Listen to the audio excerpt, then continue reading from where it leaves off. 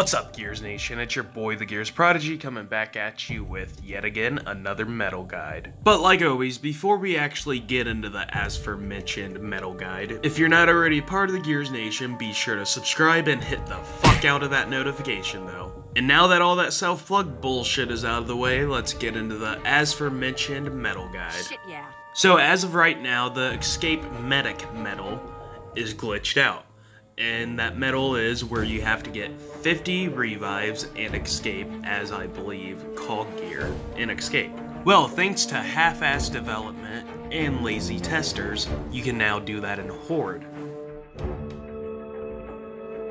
So to glitch that medal out and get the other two medals, you're simply just going to need to load up Private Horde on Foundation. You're going to want to turn on a couple mutators just so they do a little bit more damage.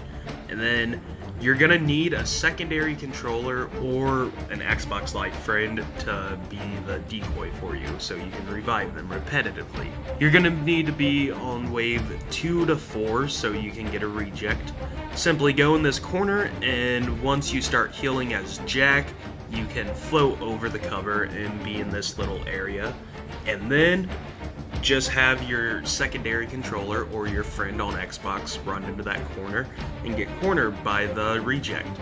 And then simply do this over and over. It'll take you a total of 150 revives to achieve all three medals.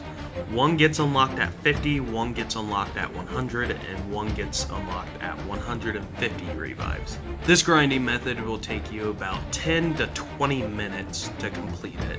It depends on how fast you are, really.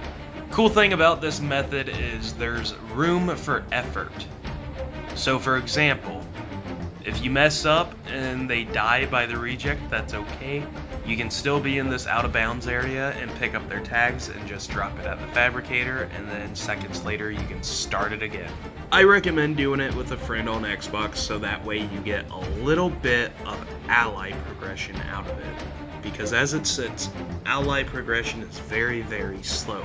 And as you can see on screen, we ended the game after I got my last medal, and right here's all three medals to show that you get all three medals from doing this method. Keep in mind, because this method does involve a glitch, it is subject to change.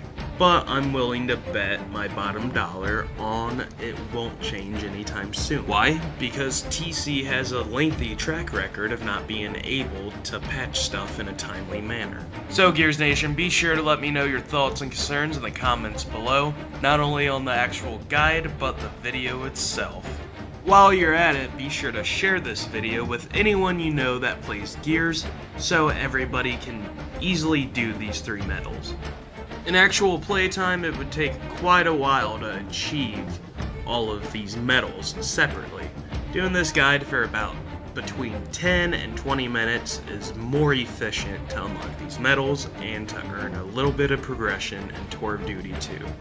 Special thanks and a warranted shout out to MasterChimp12 for hitting me up about this method. If you found this video informative and or enjoyed it, be sure to drop a like. And if you're not already a part of the Gears Nation, be sure to subscribe and hit the fuck out of that notification bell. If you would like to contribute to the growth of my channel, be sure to share on all social media platforms. For the latest news and info on my channel, be sure to follow me on Twitter. For other entertainment, be sure to follow me on Instagram.